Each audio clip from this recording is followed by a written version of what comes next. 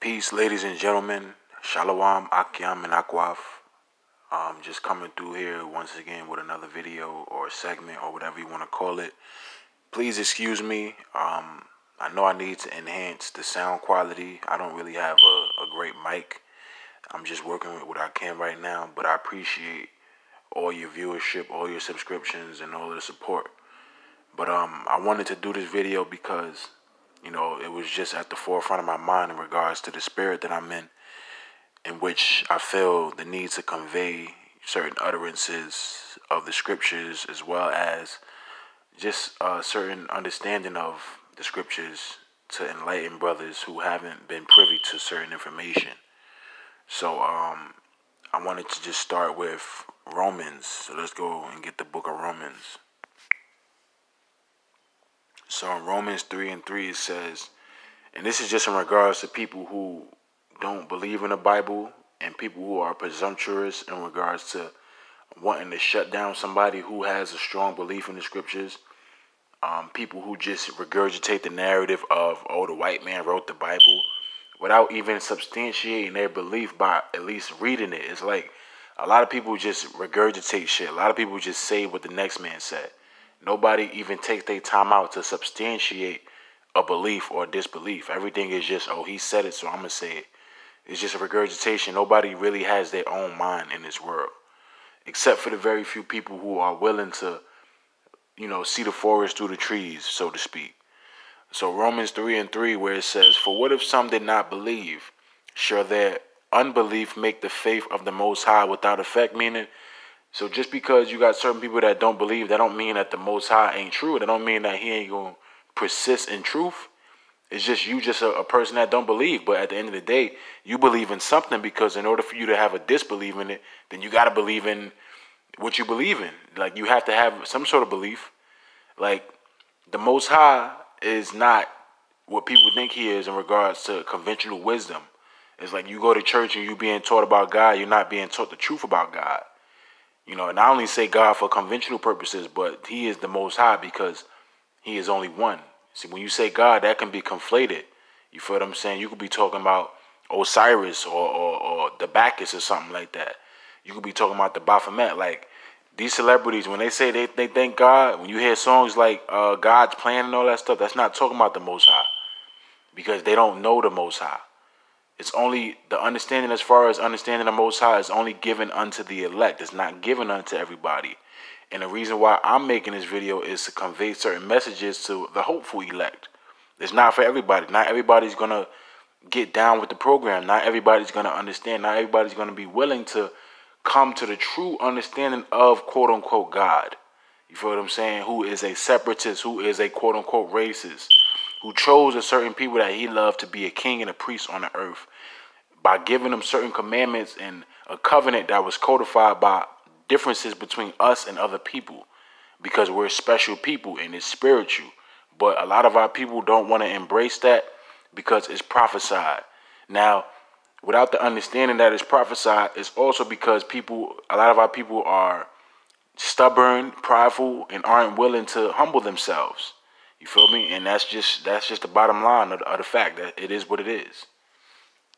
So it says, yeah, for what if some did not believe? Shall their unbelief make the faith of the Most High without effect?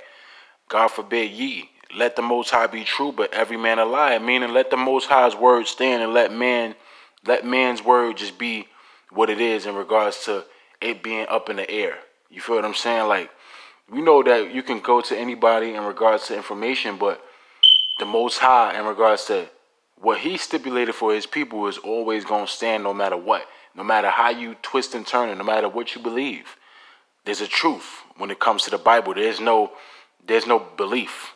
Like, it's just a truth. It's not subjective. It's like, it is what it is. It's just certain people don't have to understand it because it's spiritual. Certain people were not given the spirit to understand.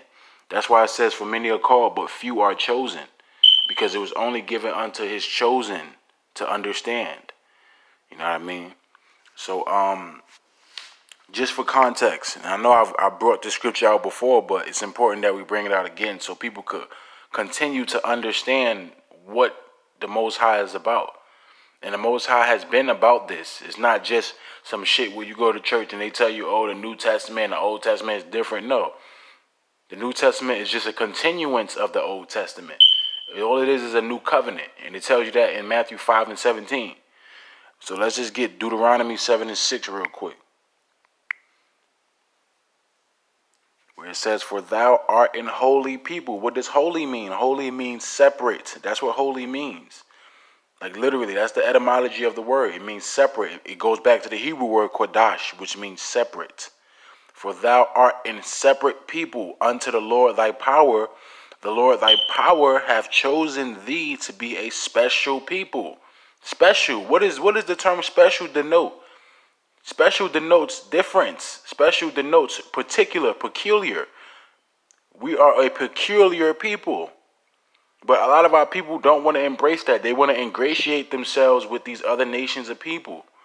Like when you read the book of Genesis, chapter 11, it goes into the Tower of Babel. And basically, it just gives you an understanding that diversity isn't what necessarily strengthens a nation or strengthens a world.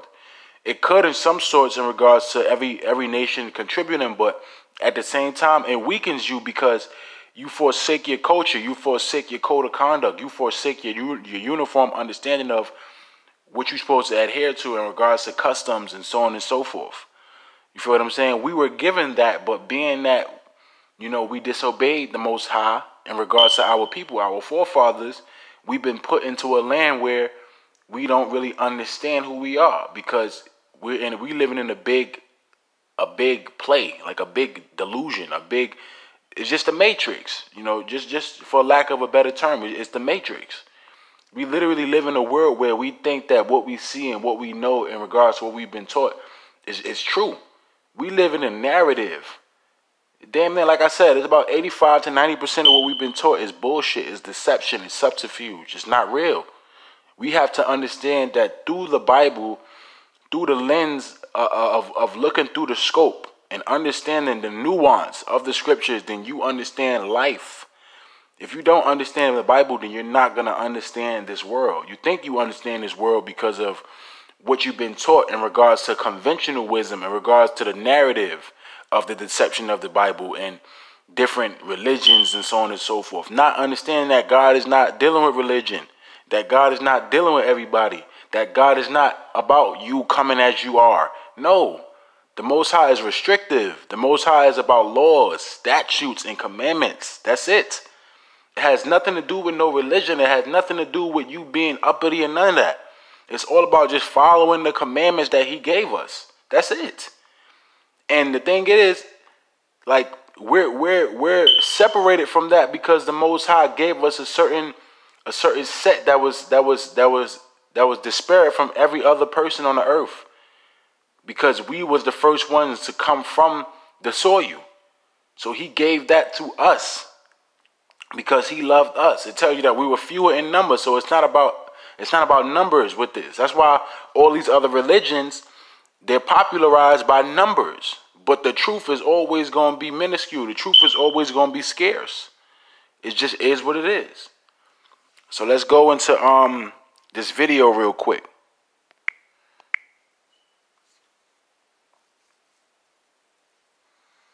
We're going to go into this video real quick. We're going to start with the second Exodus, part 1. It's a very, very good video, very informative, and I'm just going to cover it throughout. So you guys bear with me. If you're interested in watching, then I thank you for that. If not, then God bless you too.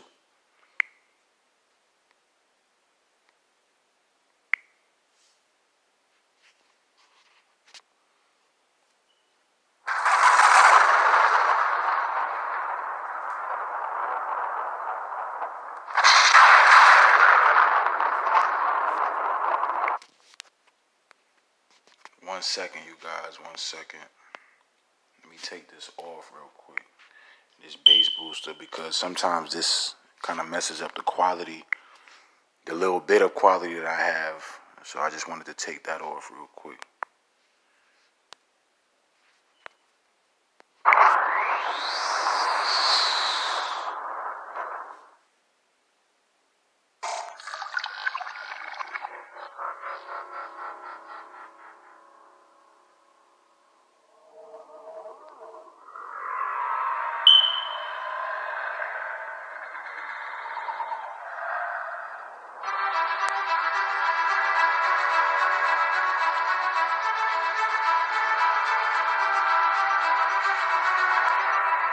When the sun was going down, a deep sleep fell upon Abram, and lo, an horror of great darkness fell upon him. And he said unto Abram, Know of a surety that thy seed shall be a stranger in a land that is not theirs, and shall serve them, and they shall afflict them 400 years. And also that nation whom they shall serve will I judge, and afterward shall they come out with their great substance. This notion that black men are to be feared, and black men and black people are scary, is hilarious to me. Because historically speaking, white people, you guys have been the most dangerous motherfuckers on the planet. You wiped out the Indians. You kidnapped niggas. You repressed us for 400 years. We brought blacks into this country as slaves. We never intended them. Now, we have to understand nuance. You know, the slave narrative is just based in psychological programming. Like, there wasn't 150 million people on slave boats. Like, most black people were already in the Americas, and also they came from other regions in Europe. It wasn't just in Africa where it was black people. Like, there were black people scattered abroad after our diaspora in 70 AD. So this is why it's important for me to cover this, because some of the stuff in this is not true, but for the most part it is true. It's just all about, understanding, nuance, because most of the stuff is just based in a narrative that we've been fed. So I don't begrudge the brother who made this, because some of his stuff he's coming with is from the pro-black angle. And I'm not about being pro-black. I'm about being pro-truth. That's what it's about, because black is just a color. Black is not a race. To be anything other than a slave. But they began to grow in number and in power, and eventually they fought their way to some freedom. So we became even more cruel, and to keep our black Americans down, we lynched. But yet they rose.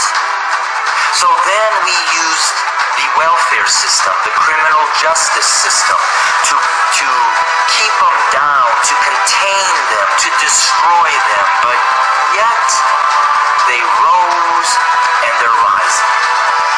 Then we built prisons and jails to hold them. Yet they rose. And so now we are doing exactly what the Pharaoh did at the end, sending out a decree. Kill them. Our nation may end up facing exactly what the Egyptians faced when they refused to let God's people go. So I'm going to say this to my white fellow Americans, that the bloodshed that is on its way is not on the hands of our fellow black Americans, but is on our hands. We are the ones that are refusing to let God's people go. We are committed to do our very best, not just to go to Washington and talk about justice or else, but what is the or else? Because every time God sent a prophet, in the message of the prophet, there was a threat and a warning. So it is today. Yep. Ain't that the truth? When you think about Masha, when you think about Yahawashah, when you think about Paul, you feel what I'm saying? It was all met with a threat. You know what I mean? And the biggest threat of all was Yahawashah, a.k.a. Jesus Christ. He was put on a cross because he was a threat. So what does that tell you about the people that come from Yahawashah, the black man? You have to understand your power, so-called black man. You got to understand your value. You got to understand why you so special and why you so different than any other people on the earth. A lot of our people just don't understand why they so special. Or they can't even conceive their gifts or their royalty. You feel what I'm saying? Or their value. It's really sad. That's why I'm so grateful that the Most High put the spirit on me to understand who I was and who I am and where I come from in regards to me knowing that I'm an Israelite, me knowing that I'm God's chosen. And it's bigger than just that name Israelite, because when you say that name Israelite, it's a negative connotation on that name. Like, knowing that you're an Israelite is knowing that the Most High favors you, and you've been taught lies about the Heavenly Father, because we live in a world full of fucking lies and deception, because it's been prophesied that way. But we got to wake up. We got to be serious about this shit. We got to be stern-faced. We can't be on some la-la land shit, thinking that everything is just going to be peachy for the rest of eternity. It's not going to be like that forever.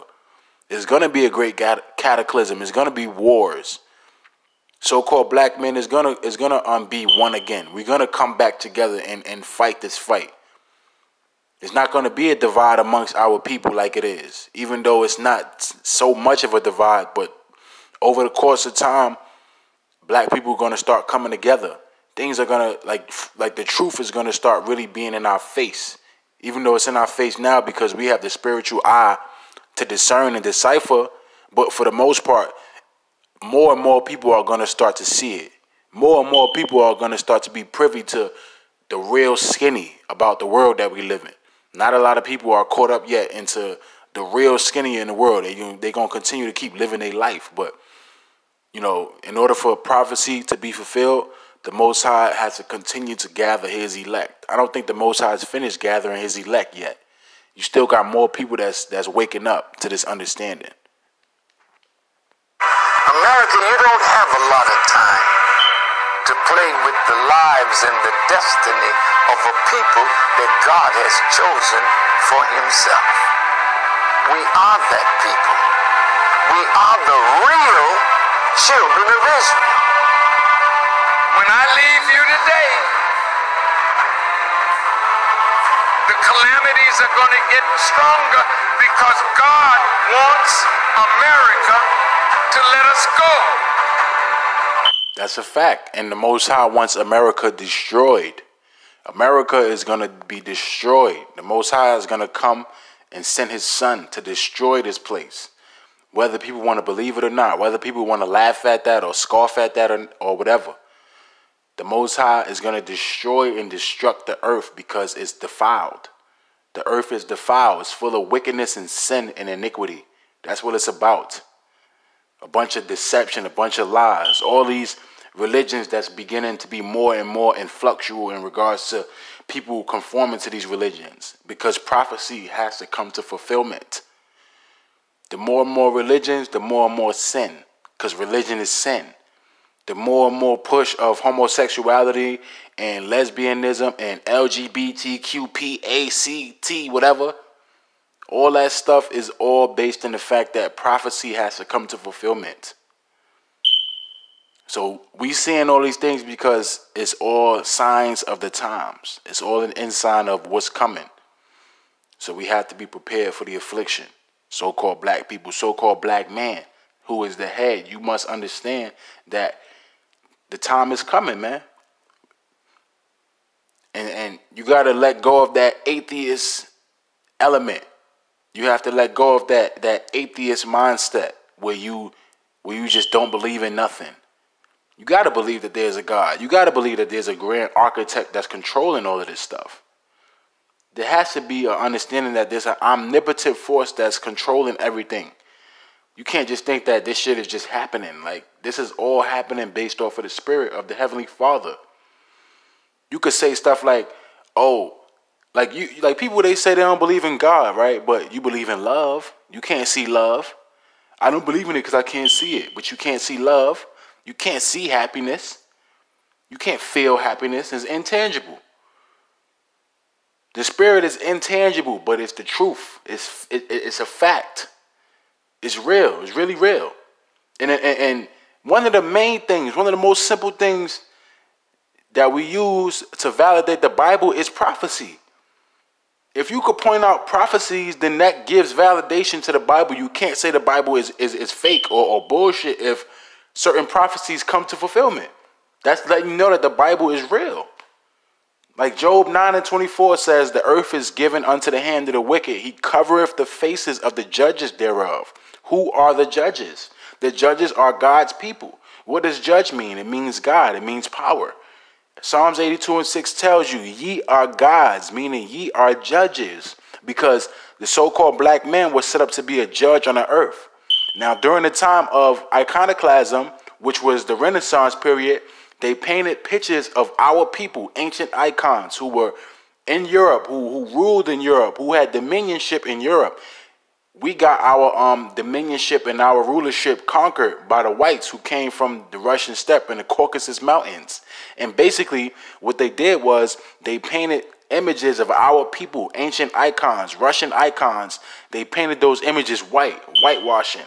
That's where the prophecy comes in when you read Job 9:24, where it says he covereth the faces of the judges thereof.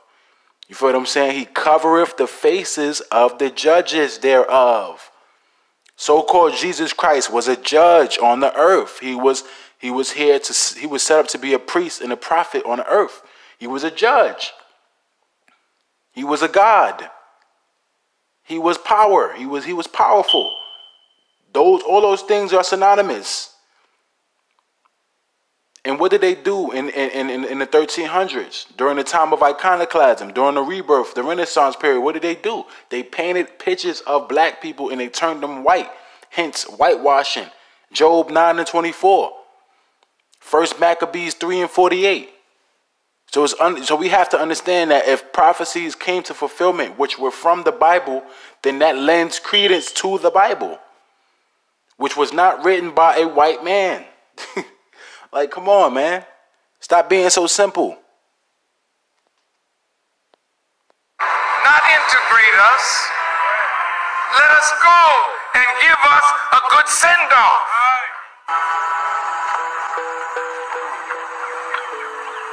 Now I have heard the groaning of the Israelites whom the Egyptians hold in slavery. And I have remembered my promise. Say unto the children of Israel, I am the Lord. And I will bring you out from under the burdens of the Egyptians, and I will rid you out from under their bondage. And I will redeem you with a stretched out arm, and ye shall know that I am the Lord.